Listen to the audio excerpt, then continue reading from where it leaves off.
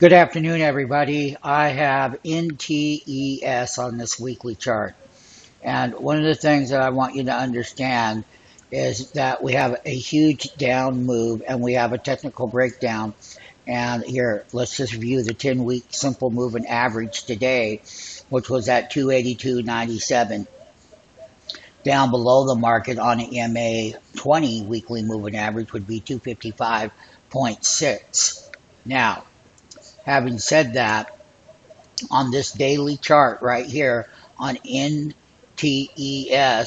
is we can clearly see where, and these are Chinese stocks, and Sina had a bad earnings report, and so NTES, they're both Chinese stocks. This one is below the 10-day, the 20-day.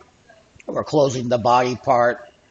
The white line is a 50-day simple moving average. And on the call chart that I'm going to show on a daily call chart, and we all know this is the call chart where they were up here today.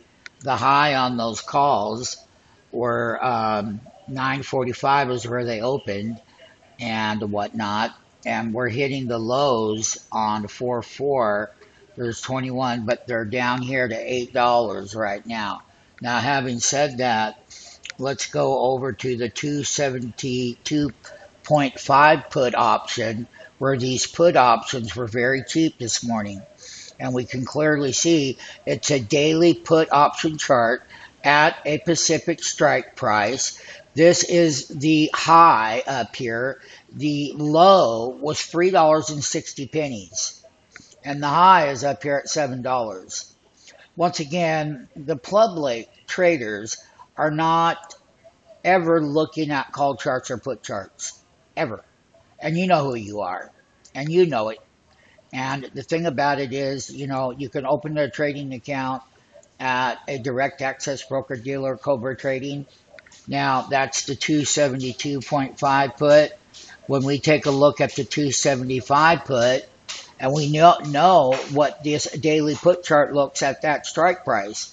They were up here at $8, and the low today was, well, let's go ahead and figure that one out. The low was $3.35, and the high is $8.40, and that's on that 275 put option. Now, let's take a look at the 275 call option that has a range today, and that range is going to be where the call option on the 275 call, the high was $12.10 and the low was 6.10.